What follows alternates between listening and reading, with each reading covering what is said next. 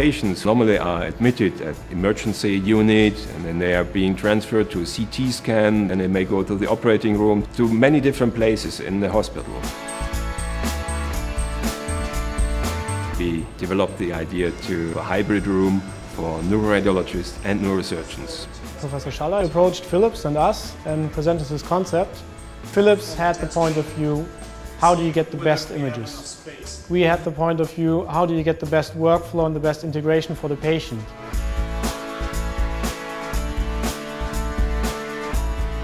Previously, we focused on tumor surgery. This is what IMRI actually comes from. And ICT gets close to bone and also to vascular surgery.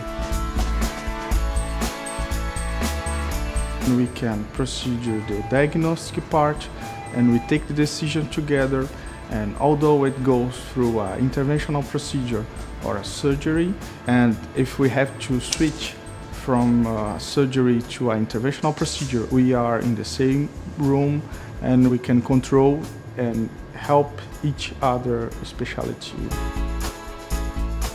You confirm it with a scan, you look at the data, you navigate to the points that you wanted to check up, and if you're sure that these match your expectations, you're sure that the patient has been treated well.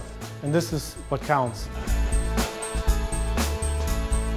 Such an integrated solution would foster the ambition of hospitals to acquire such a room, because you can offer a very convenient hybrid solution which helps improving the workflow.